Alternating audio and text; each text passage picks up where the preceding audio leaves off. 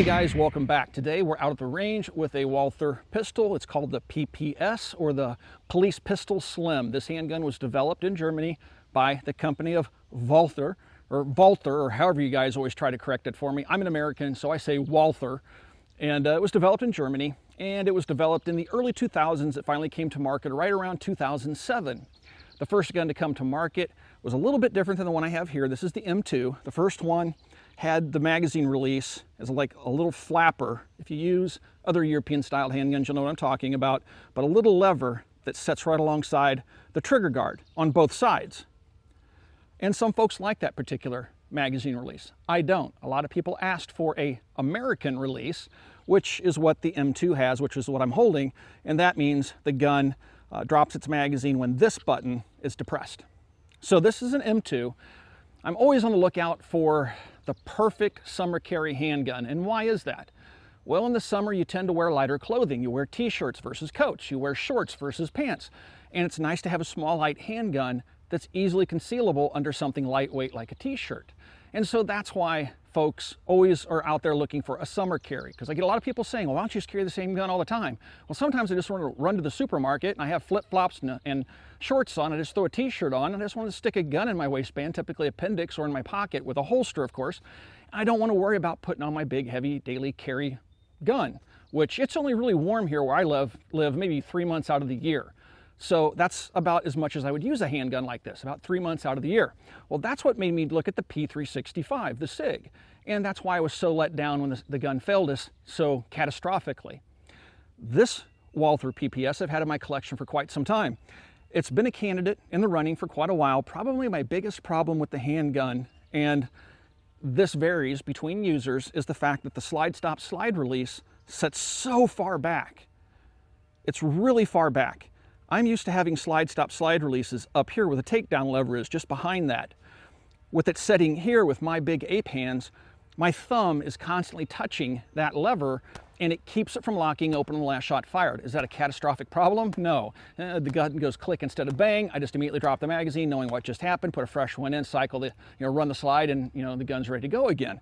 But it's nice to have the gun lock open. Now, if I consciously train myself to keep my thumb away from it, by hooking it over onto my other thumb, I won't have a problem. But as soon as my thumb goes alongside the gun like that, you can see that it's going to go ahead and touch that slide lock. So it's just in a horrible spot for me. And that may be the case with other people that may have large hands. Now, as these guns ship from the factory, they come with a 6, 7, or 8 round magazine. The ones that I've purchased came with a 6 rounder and a 7 rounder, and I had to purchase the 8 rounder separately. I want to thank the guys at Gun Mag Warehouse this afternoon. They don't pay us to plug them, but they do send us extra magazines so we can film these videos and not have to stop so often to reload. So I want to thank those guys for sending out the magazines for this video. They sent us a few extra mags for this handgun, and then the new one I just recently acquired, which this video is about. But first, let's shoot the original. This is one of the guns that I've carried in the past, and it's a reliable handgun. It's an ergonomic handgun. It's a very slim handgun, but it just wasn't to my liking. It was missing something. I think that something was the location of the slide stop. All right, see, I made a conscious effort to keep my thumb away from the slide stop and the gun locked open. Notice how flat the handgun shoots. It's a very flat shooting, comfortable handgun, and probably one of the best kept secrets in terms of concealed carry guns. Next, I want to show you guys this thing. This is what I just recently acquired. This is the PPS. Just want to check, make sure it's clear. No magazine, empty chamber. This is a factory PPS, and it now has a factory red dot sight. This is a Shield sight, which some people have had bad luck with, myself included. I have one of the Shield sights that you can choose between multiple reticles, and that thing keeps switching between reticles. Sometimes it just shuts off during use, and other times it just turns on. And Mr. Guns and Gears reported some problems with his Shield red dot sights. And so that's a little bit concerning for me, but I'm going to test this thing, put at least 1,000 rounds through it. But if the sight should fail, Walther has ingeniously designed the whole setup so that there's a little notch cut through the sight, and the standard non-suppressor height sights still offer a co-witness. I have a full sight picture with my iron sights. So if the red dot should fail me, I have my irons to fall back to. All right, so this one I have an 8-round magazine in. And guys, honestly, I think red dot sights will revolutionize fighting handguns, much like they revolutionized fighting rifles today. Not having some sort of force multiplier like a red dot sight or a magnified optic on a rifle is almost unheard of. Very few people still shoot iron sights, yet most people still shoot iron sights on pistols. I think that's going to change, and this is definitely a step in that right direction.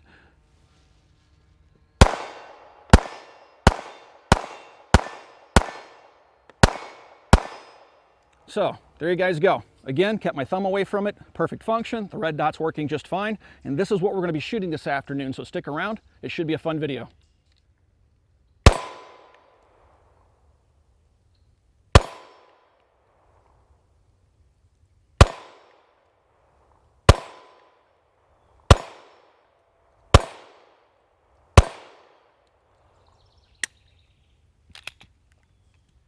As with a lot of modern firearms, unfortunately this one is geared more towards a right-handed shooter than a left-handed shooter, especially with the American magazine release. At least the lefties with the M1 or the original PPS had the option of dropping the magazine without having to switch the controls around on the gun. But this also lacks a slide-stop slide release on the right-hand side of the pistol. So again, this gun definitely caters towards the right-handed shooter. Now, I didn't bring out any 6-round magazines simply because I absolutely hate them. I don't like guns where my pinky dangles off in space. You'll notice the cutout right here. The 6-rounders set flush, so my pinky just dangles, and I hate it. So much so, I don't even know where the 6-round mags are. I pretty much just throw them away. So I'll never use them. I instead prefer the 7-rounders and the 8-rounders. These are the 7-rounders that Gun Mag Warehouse sent over to us. Now, if you put an 8 or 7-rounder in it, you can put one in the pipe. And so now either this would be an 8-rounder, and of course, if I put an 8-round magazine in it, one in the pipe, it's a 9-rounder. Gets us pretty close to the 10 rounds I was looking for, like with the SIG the P365. The downside is the P365 had the option for a 12-round magazine where this doesn't. That's what I was going to carry with it. And again, that's why I was so let down by the P365. Let's do a little bit more shooting with the RDS. Now, the thing that's nice about the RDS, first of all, it takes a little bit of getting used to. The first time people pick them up, they point high and they can't see the dot and they can't figure out why. So it's an acquired taste. What you have to do is pick up the sight picture like you normally would, and lo and behold, there's the red dot. So when you're using a red dot sight on a pistol, just keep in mind, don't focus on the dot. Try to find the sight picture and the dot will just be there. All right, that's how you're going to speed yourself up in sight acquisition. Once you find that dot, the shots become quickly. I mean, recovery from recoil is very fast, and that dot settles right back down. And it's much easier, at least for me, to pick that red dot up for the second and third follow-up shot.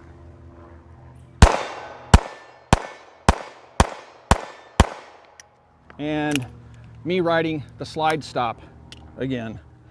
I think I got one more magazine here. Which pocket did I stick it in? All right.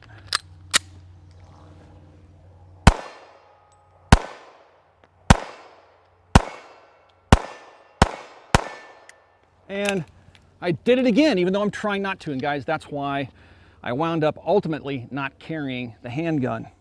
I just can't seem to train myself to get my thumb away from that silly slide stop. It's just in a really, really bad location. Otherwise, the ergonomics are really, really nice. Let's disassemble little Walther, but first, a word from our sponsors. Zebra Cakes, America's favorite treat. You can buy a whole box for $1.99. They're nutritious and delicious. Actually, guys, we did a live stream last week for our Patreons, and Jason mentioned it was his favorite road food, and a whole box, not a box like this, let's say a whole case of these showed up at the shop today at Copper Custom. And we want to thank that viewer for sending us all the Zebra Cakes, because they are pretty darn good. All right, let me talk while I have food in my mouth. To take the gun apart, first of all, you're going to drop the magazine out and lock the slide to the rear and make sure that your weapon is empty. And swallow your Zebra Cake. Weapon's clear. I'm going to put the slide forward. Right here you have, right here by my index finger, it's much like a Glock. You have the little tabs that are serrated, so they have a good texture to them. You're just going to pull down on those. But first, you have to kind of slightly pull the slide to the rear. The RDS helps in doing that. Just break the action back, and now you can pull down on those tabs and pull the trigger, and the slide comes right off the frame. Fairly conventional setup. It is a striker fired assembly, has the dingus on the trigger for an inertial trigger safety, and you have a plunger system that prevents the striker from firing until the trigger is pulled. The dingus keeps the trigger from being pulled should it fall on its rear end, in theory. And we have a standard double nested recoil spring, and then this little teeny tiny barrel. So there you guys go. A little miniature Browning action. Simplified, of course, very similar to what would have been used on the Browning High Power, which was an evolution of the 1911. Most modern automatics can trace their heritage back to that particular handgun. Put it back together, you just set everything in there just like that. You have metal slide rails that sit inside a polymer frame. The serial number is on the metal part, I believe. Yeah, there it is. It's right there on the metal part, just above the trigger. Put the slide on, pull it to the rear a little bit, and it'll lock itself back together. Function check, and the gun is ready to go back to the range and shoot. So, very familiar disassembly process, except for the zebra cake. It's a little bit extra. Go ahead, Jason, have one. They're delicious.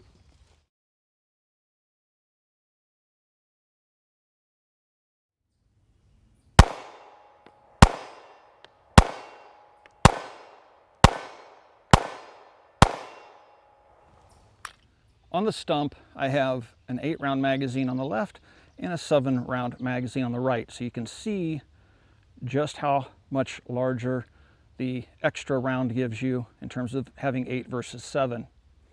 So it is just a little bit bigger. It gives you a little bit better grip on the gun, but it also takes away a little bit from the concealability. Here's the 8-rounder in the gun. So also, there's a swell right here where my index finger is, and it's textured, so that gives you a place to strip the magazine out of the gun should you have a malfunction. Also, on the top of the slide, there's a cut in the hood of the barrel, and that's your loaded chamber indicator. I don't even know why they bother doing this, guys, because, I mean, in broad daylight, under perfect conditions like today, yes, I can look down in that little witness hole and see brass and tell that the gun's loaded, but in the dark, you have no real indicator. Some guns have loaded chamber indicators that pop up, like the Springfield XD series. However, those you can run your finger across the top and feel that the gun's loaded. However, I've seen those things get dirty very quickly, and they'll lock in the upward position, and they'll tell you the gun's loaded when it's not, which can be a very dangerous thing. So really you have to resort to, if you want to check your weapon, if it's loaded or not, you're just going to have to do a press check, which a lot of the top trainers are saying is a no-go. You know, 5 years ago, it was all the rage. Now today, they're telling you not to do it, but there's serrations right here in the front. You can pull the slide slightly to the rear. You can see brass, and now you know your weapon's ready, and then you can put it in your holster and not worry about having an empty weapon. All right, so the little tiny gun shoots really, really well with this red dot sight, and it's nice having a nice clear iron sight picture as well.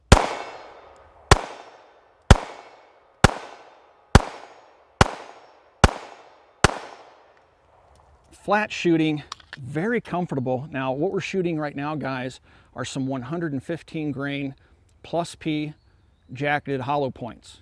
That's what that first magazine was. Now, this is a 7-round magazine, so this stuff's a little bit hotter, and it is a hollow point, but we're checking for reliability. Another 7 rounds of the same hollow points.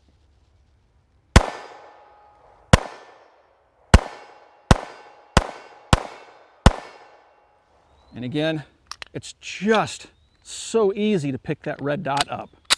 More of the hollow points.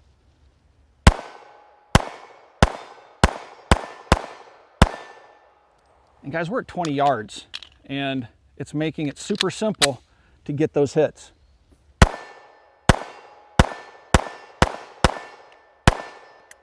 And I rode the slide stop. No, Tim, stop doing that. Get my thumb out of the way.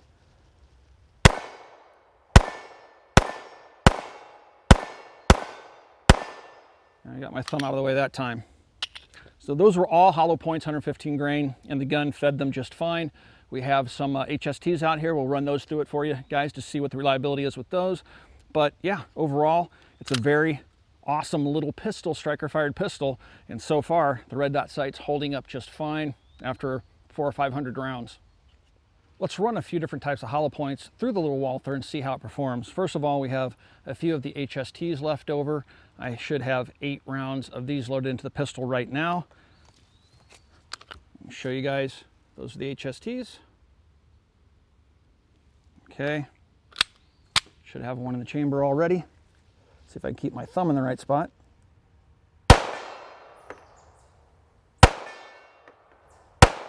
Ah.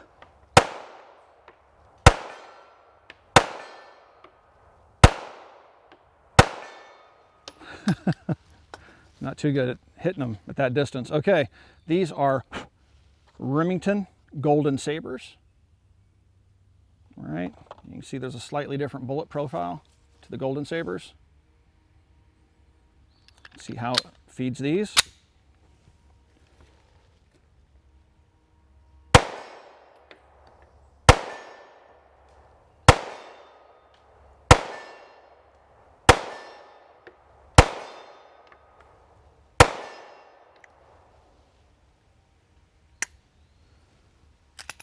All right, me riding the slide stop. Now we only have 5 of these left. We found them in Peaches. These are the rounds I do like to carry. And these are the Underwoods using the Lehigh Extreme Defender. And this is the Underwood loading right here. All right, let's see how these screwdriver tip bullets feed. I've never had a problem with them in the past. Wow, those are hot.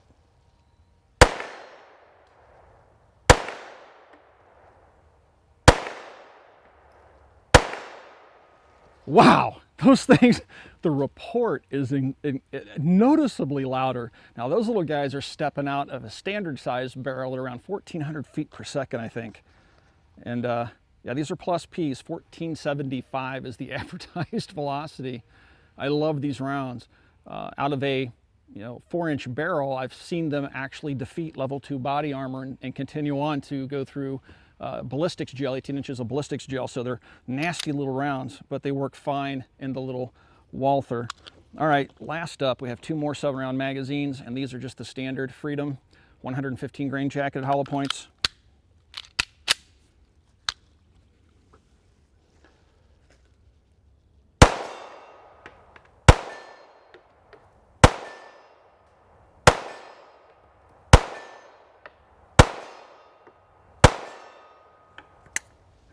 I'm riding that slide stop, even when I'm trying not to.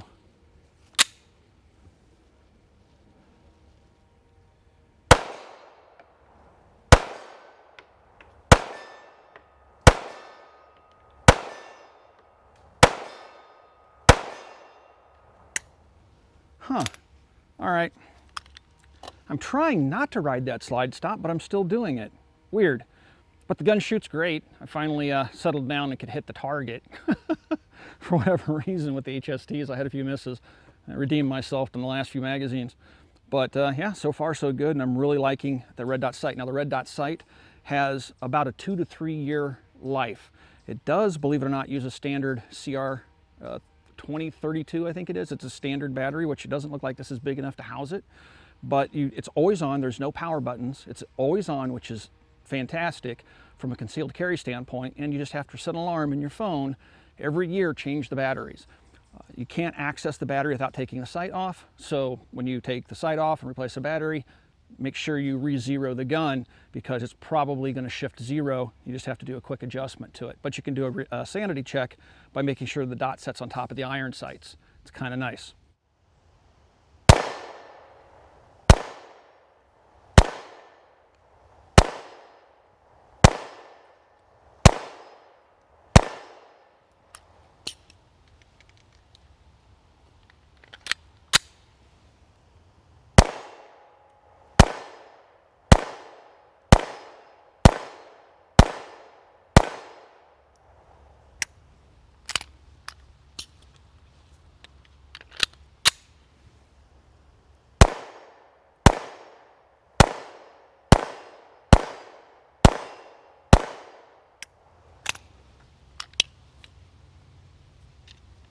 It's not grouping about at 20 yards.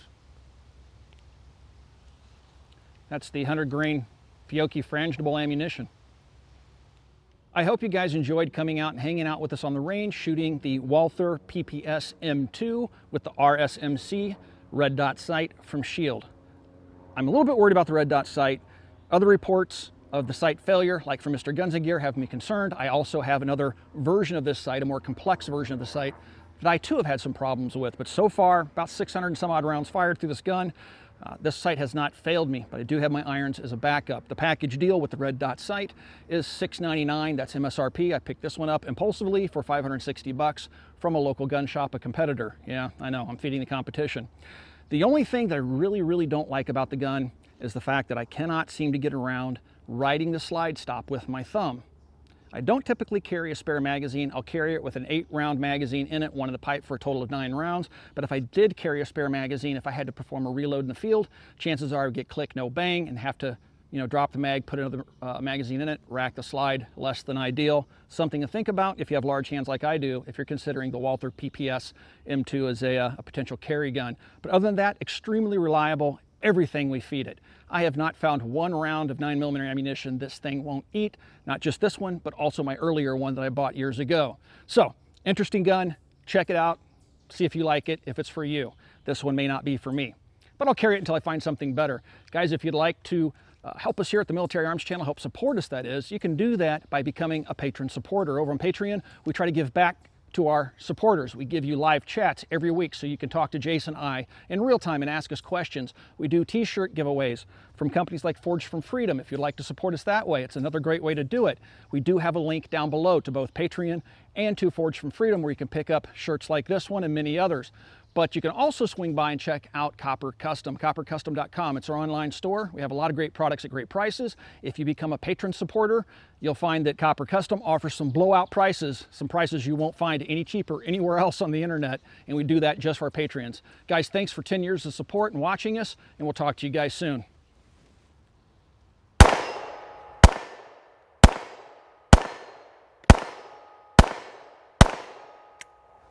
See what I mean, guys? It just won't lock open for me, and I was trying. Oh, I want to love you, but I just can't. But it's still a lot better than the SIG P365.